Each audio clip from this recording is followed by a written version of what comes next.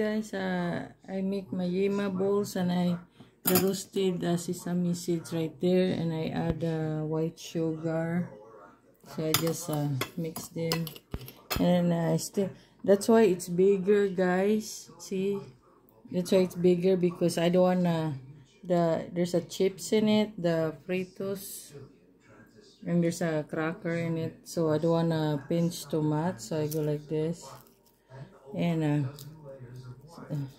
I wash my hands, and I just go like this, and I just put the sesame seeds and sugar, so that I just put right there, and I didn't even use water yet because just right, guys, it didn't stick in my finger. So when I make this, guys, like sometimes when I get into my head, the cooking is like, that God angel will help me. This what's the ingredients, and I never make this, like this ingredients before, so I just use the leftover snacks I have.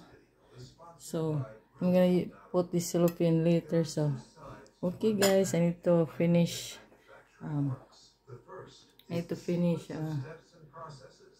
that's what it's the flavor. Look at that.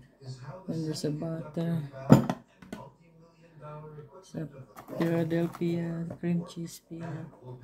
I'm gonna put that over there later. But I'm gonna wrap this one.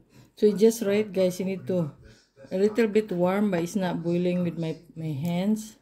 So see, there's a crackers, the Fritos right there, and so sometimes I don't wanna smash too much.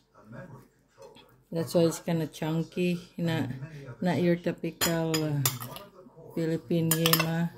So I just experiment sometimes, like it go in my head because it's been in my head for a while, and then sometimes the other ingredients we just add into it after that. It's like angel will help us.